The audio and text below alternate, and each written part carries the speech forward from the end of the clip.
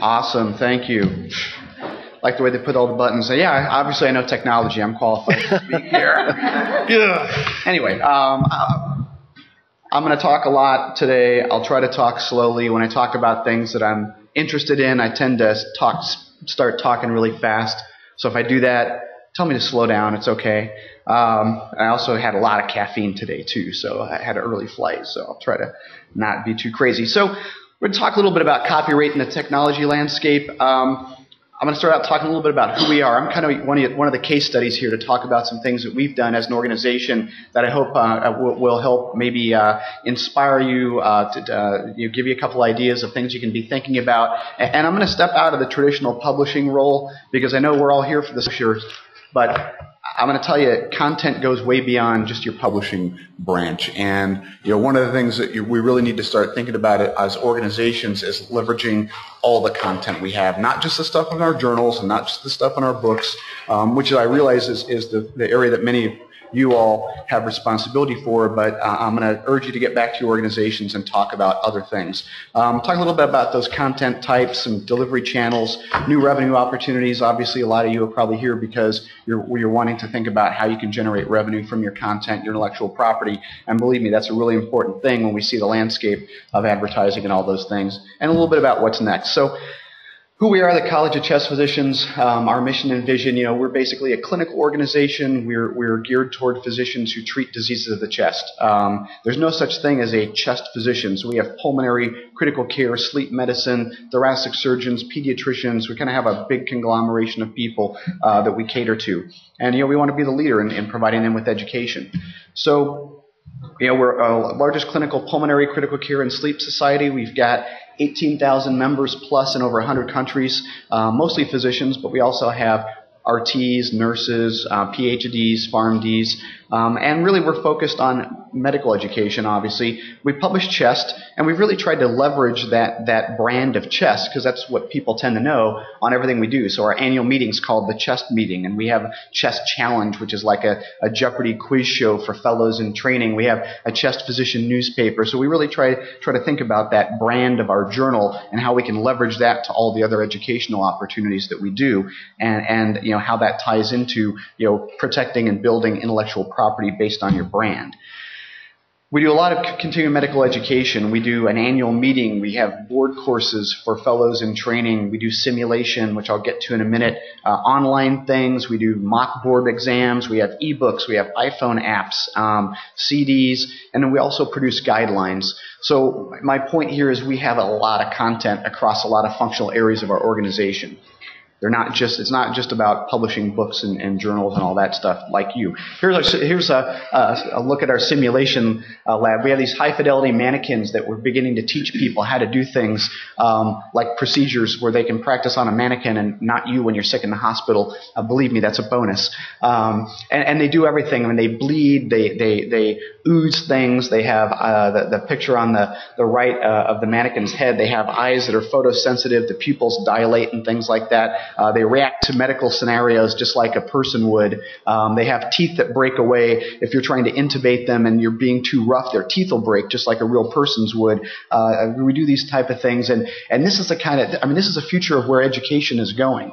It's not just about printing things and publishing things online. It's about interactive and starting to think about how do you get control of that intellectual property and think about how can you monetize it beyond just having a publication people buy or a course that they attend. I think that's where we can start to think about integrating the ability to manage rights and permissions and leverage this content into audiences and potential customers around the world. So Chest is our big dog, right? Everybody knows Chest. That's we did all these surveys, and nobody knows who the American College of Chest Physicians is. That's, our annual meeting used to be called the Annual International Scientific Assembly of the American College of Chest Physicians. You can't possibly remember that. You can't even write it without making a typo. So we renamed it the Chest Meeting. It's easy to remember. It leverages our brand. It's, people know it. So it's got, print circulation 16,000, but we get over 400,000 visitors to our website every month. We have a mobile app that's pushing 40,000 downloads. The impact factor is good, lots of citations, and we do international editions all over the world. Again, leveraging that brand and trying to get the publication out beyond our typical audience. These are a look at the apps that we've done actually with Shanae's group and Fedo Mobile. We have an iPad and an iPhone-based app. And for an organization that has 18,000 members, the fact that we've had nearly 40,000 downloads of the app is we're psyched about that. And we see that as a way, medicine's going mobile. There's no doubt about it. I mean, everything's going mobile, but physicians especially are huge, heavy users of mobile technology. So as we started thinking about how we're leveraging content and what we're doing with rights and permissions, we wanted to make sure that as they transition to using apps and iPads and things like that, we need to be able to get something. We need to capture that interest and make sure that we're able to monetize our permissions revenue and our intellectual property revenue when they're using those devices, not just on the web or looking at our print products. So this is kind of a snapshot of some of the different content types we have. The journal is print, online, mobile app. We've got video, podcasts, all that kind of stuff. We have a tabloid newspaper that's in print and is in development with an online edition. We have a board review product that's a print and an app-based product, ebooks, online-only education for CME. We've got guidelines and consensus statements that are also part of that website and app. We're doing patient education, course handouts and slide decks, and now we're starting to do simulation education where we're trying to videotape those scenarios where the doctors are doing those simulation exercises so people can watch how they react when your patient starts going downhill. What do they do? Having that video captured so that we can show them after the fact, here's how you did, or other people can look at how certain teams react in a clinical scenario. That's really valuable educationally, so we're trying to capture all that in video, but we want to make sure that we find ways to monetize it and protect it, because that's our intellectual property. So this is our journal revenue. I call it a portfolio because, let's face it, any smart financial strategy, you're going to have a diversified portfolio, right? So we've got subscriptions, which is the big dog, print advertising, which used to be the big dog, but isn't quite as big as it used to be anymore, reprints, and then licensing and permissions is about 7% of our revenue, and that's been growing steadily over the last several years because of the things that I'm going to talk to you about today.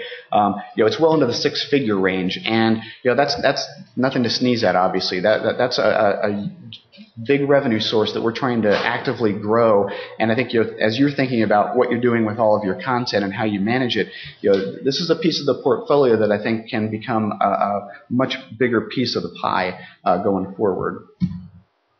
So, how we turn intellectual property into dollars, obviously there's permission fees for reproducing figures, tables, other data, reuse of content for course packs, now digitally and online LMS platforms, a lot of that stuff is out there, translations and all kinds of rights. And as many of you might know, managing those rights can be pretty labor intensive. I know Copyright Clearance Center is sponsoring this session, or not sponsoring, they organize this session.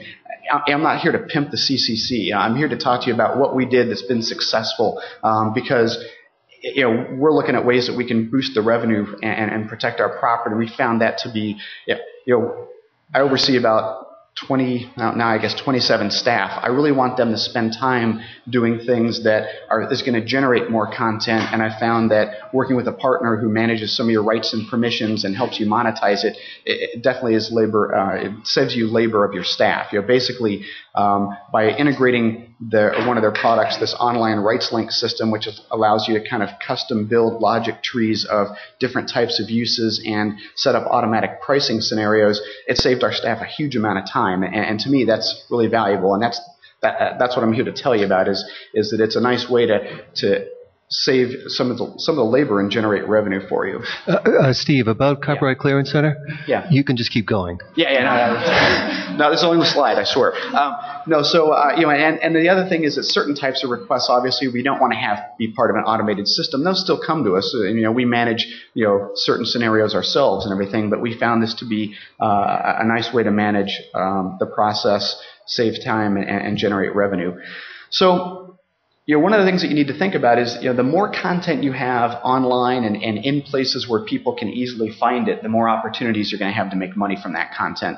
We put our whole archive online back to 1935, and we made everything that was older than 1 year free to everybody. We didn't charge for the archive. We made it free to view, and I'll tell you what, we got loads of traffic from that. We have, librarians email us all the time saying, "Thank you for not charging for this. This is really wonderful." We get tons of usage. It drives a lot of traffic to our website. And guess what? We frequently get requests to use older content that probably nobody would have found because it's off in a print archive somewhere. And if they weren't at the library looking through it, they never would have found it. But because they did an online search and stuff came up and they can find an image that they liked, next thing you know, they're contacting us, say, "Oh, I want to use this figure," and we end up getting royalty fees for that.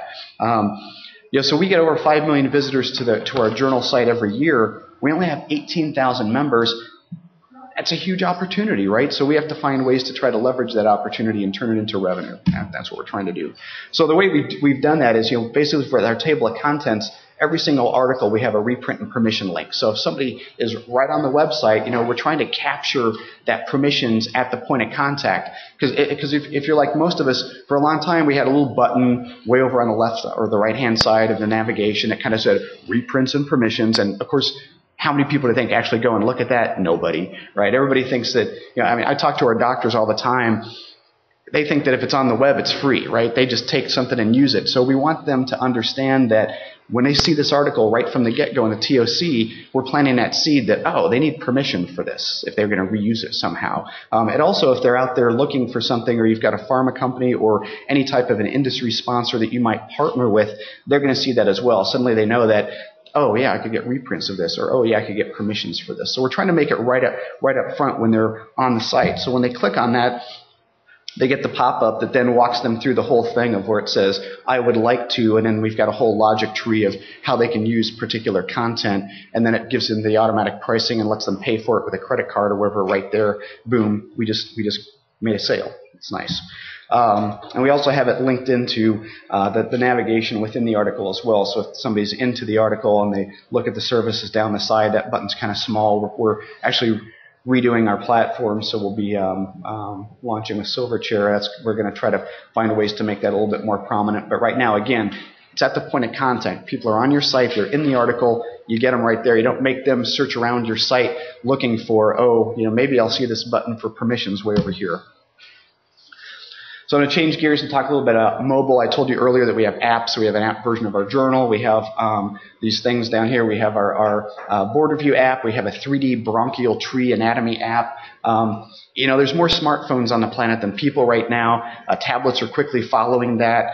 Mobile data can be anything. It can be images. It can be video, audio, whatever. So you need to think about all those media types when you're creating your international property monetization strategies. Make sure that you're thinking, it's not just about using an image or using an article. You can require permissions for people to use audio clips, video clips, all those kind of things. So think about that, and the fact that your social media strategy, you're encouraging people to share your content, right? So in other words, the more people that we drive through our Facebook page and our Twitter stuff to articles online, again, the more opportunity we have that people are going to see things like the fact that, there's an image I might want to use, or an article that might be useful for me as a professor to give in my course pack that we can get permissions revenue from.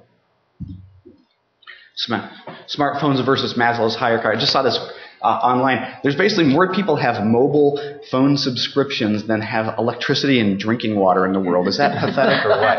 And we all know that too, because everybody's like on their devices all the time. Oh my gosh! Like, I forgot to eat today, but I sent 2,000 emails and updated my Facebook page 20 times. So this is how we've built it into the app. So we didn't just do this for the online version, but we replicated this in the app version, both on our phone and on our iPad app, so that when they're on the table of contents, they see it, as well as when they're within an article on the iPad app. There's a button there for get permissions. When they want to share it, it's got email to self, email to a friend, or get permissions. Hey. Same thing with the iPhone version as well. And when people are using that sharing screen, it reminds them that, even though you're sharing this with people, you still need permission if you're going to use it for other things. And then that kind of prompts them for that. Don't want to go over my time too much here, but A little bit about international. International's big. I'm sure many of you are realizing this. There's the proliferation of digital media has obviously your content's being seen by people who never would have seen it 30 years ago. That's just the way it is. And that's a good thing. But it's important to have definitions of need for permissions. Make sure that you're constantly beefing up your language about usage. Embed that stuff in your PDFs. Make sure that those things are very clear to people who may be using your content, because a lot of countries will interpret copyright at their convenience. And that includes the U.S. I'm not trying to be bashing international. I mean, our U.S. docs probably are the biggest abusers of our content, but by having clear definitions of what people can use and what they can't use for what purpose, that's important, especially as you get into language barriers and things like that. And the other thing is that this is an opportunity where partnering with an organization that can help manage your copyrights and permissions helps protect you as well, because they're there to kind of look out for your content also. Here's an example of what I talked about earlier, our global visitors, and this doesn't show very well on the screen. There really is a map there that shows more than the U.S. and Alaska. But we get about 1.3 million visitors a year from the USA, but then we get about 1 million. The top 10 countries, 2 through 10, add up to about another 1 million. And look at the top 5. They're all English speaking, right? So those are the areas where we've been targeting things. And we also do these international editions in China, Italy, Brazil, Spain. Suddenly they've popped up into the top 10 of usage. So we're trying to leverage international editions to drive awareness, traffic to our website, all those kind of things. So future fields, to plant and sow, we're looking at all these things that we do, and we're thinking about creating image libraries. A lot of people are doing that, but think about that. Images are frequently reused by publishers, authors, people all over the place. Creating image libraries is a nice way to take some of the best stuff you have, and then people are going to see that and want to reuse it. So that's a potential revenue stream. Your content's being stored in learning management systems and content management systems and being exposed to more people as we digitize content and put it online and put it in mobile apps. Video libraries, audio and synced presentation apps. All these things have potential rights-oriented revenue. So I think as you're thinking about what you're doing as an organization, think beyond your journal and your publications and all the other content that's out there, and how you can start to think, we should be promoting that and getting paid for it. Here's an example. We just launched this 3D bronchoscopy app, which has like a 3D thing of the bronchial tree, and as you trace down it with your finger on the app, it shows you an image. And we know that people are going to see this stuff and go, wow, we'd like to reproduce that image because that's a great teaching point. So, we're going to be working to embed, permission capabilities into all these things going forward, so that when people see this and want to use it for their presentation at their next meeting and things like that, they'll come to us for that opportunity. We're doing all kinds of online things. We did a lung cancer staging site that has all these examples of CT scans and tumors in certain areas. Again, these are all things that we need to build rights and licensing around, because those are images we know people are going to want to use. So to accomplish all that stuff, I'm preaching to you guys, you got to work with your organizations, break down the silos between those places so that you're working with your education division's working with you to think about how you as an organization can leverage your content to create more revenue. Quick summary, any content type has potential to be monetized. Digital assets are easily pirated, so it's crucial to have some protection around them. Partnering can help you manage the overhead and resources and help protect your content from improper use. It also allows you to diversify your portfolio of revenues. Mobile's the future. Plan for this. It's more than just apps. Everything's mobile now. You can mobile optimized websites. That's what you have to start thinking about as well. It's not just about apps. It's about that your website should be mobily optimized so anybody can go out there and find content and search it. And digital dissemination means your content's global. Take advantage of it by promoting it throughout those different channels, and hopefully reap the benefits of having some rights and permissions wrapped around that so you can generate some additional revenue. And with that, I will close out and see if there's any questions. Yeah, Steve, if you stay there just for a second, I want to thank Steve Welch. He's the Senior Vice President of Communications for ACCP. And great presentation, Steve. And I'll start off questioning, if I can myself, by asking about a point you made toward the end about not simply making the rights and permissions piece visible in as many ways as you can, but doing some kind of outreach and definition, particularly in the global space. Can you talk more specifically about that? And what kind of education generally are you trying to do with your audience around the need to understand copyright? Not enough. We as an organization, we're doing a lot more than we used to. We're actually starting to do international meetings, and we're taking that simulation education that I showed you earlier. We're taking that stuff on the road, and we've done several of those courses outside the U.S. in countries. And what it's done is it's caused a whole population of people who are interested in that kind of education to suddenly become aware of all of our content, including our journal. Even though our journal is pretty well known, when we go out there and do a simulation education exercise, people who aren't members, they're not subscribers, they're not aware of things, it's kind of helping to push all the different brands that we have and the different products that we have.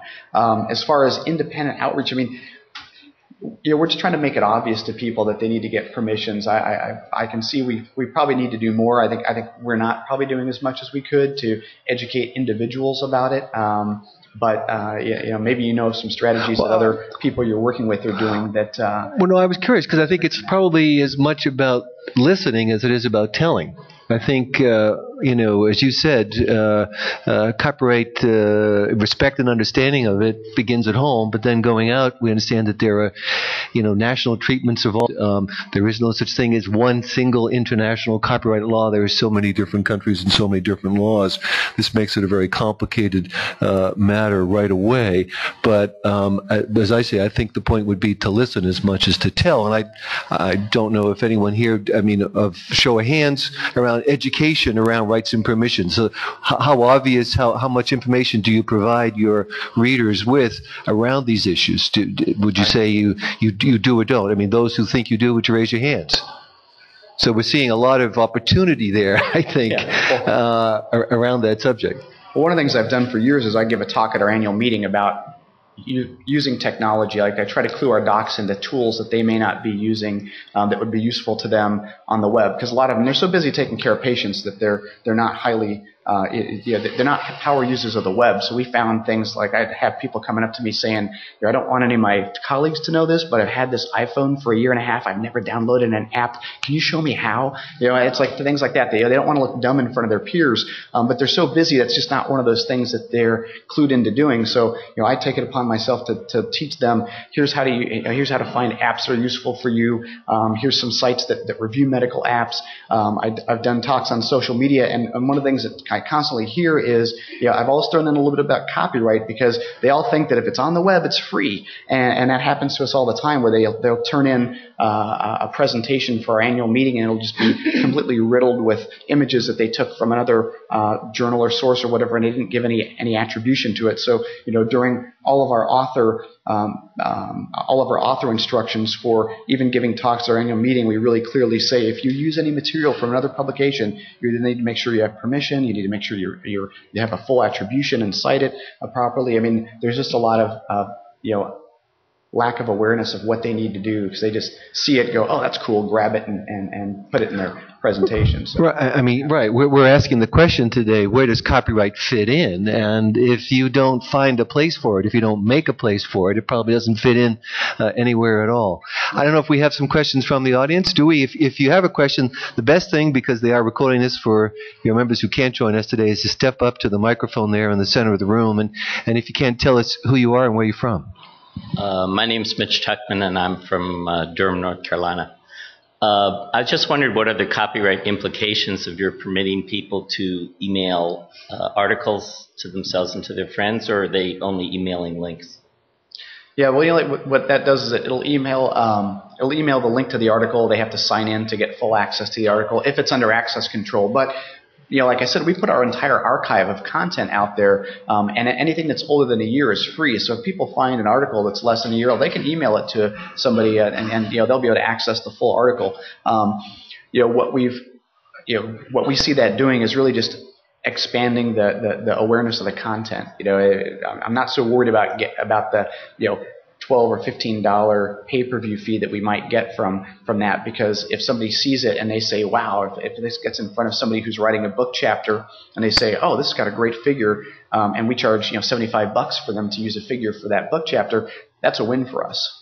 So I'm seeing that potential to email content to other people is, to me, a boon, because it can lead to other types of revenue sources that are much greater than a little pay-per-view piece that we might get from having access control over that content. And if I can add, it seems to me they're doing it and you can track it and get information about it. Sure. They're going to do it anyway. You might as well get that information, which is of some value to you. Any other questions from the floor for Steve Welch? Please. Ted Bokamjian, Society of Exploration Geophysicists. I was wondering if you could expand on the international editions that you do. And I guess they're in the target languages, and how you manage the rights around them as well. Sure. Well, with those publications, we work with a local publisher. We select a subset of content from our parent edition, the English language edition. We have it translated and distributed in that country. And we really see that as a brand builder and awareness builder. We're not generating huge amounts of revenue from those, if any at all. In many cases, it's break even, which is fine, because we're really getting awareness built in a population that may not read natively in English and things like that. We haven't yet seen a huge amount of revenue from those translated editions yet, but I do think that over time that'll build. We're certainly seeing more traffic coming to our website from outside the U.S. So, and like I said, you saw that those countries where we had the international edition suddenly were almost all in the top 10 of web traffic to our journal. So we feel like they're having an impact on the English language edition of the website, even though we're distributing a translated edition of those publications in their country. But the key thing is it's a small number of articles, just to kind of give them a taste of the kind of content we have. And what we're hoping to do is either convert them to members, to subscribers, to some other type of a customer, or just finding their websites useful, generating more web traffic. More web traffic means we can sell more advertising impressions. And I don't mean to talk about that's all about money, but let's face it, at the end of the day, it is all about money, right? Do you partner with local publishers? We do, yeah. We usually work with the publisher locally. What we do, though, is we have members in those countries. We put them on an editorial board and allow them to kind of oversee the process. We have somebody from who's got loyalty to our organization involved in the project. It's also a nice way to have them get involved. I'm actually talking about global tomorrow, so that's a whole different talk. I'm going to touch on that a little bit tomorrow afternoon, but it's kind of a nice way to do a couple different things. You get some members involved, but you also get to build some brand awareness of your content and your publications, your society. Again, thank you very much, Steve Welch, Senior Vice President of Communications for American College of Chest Physicians. Thank you.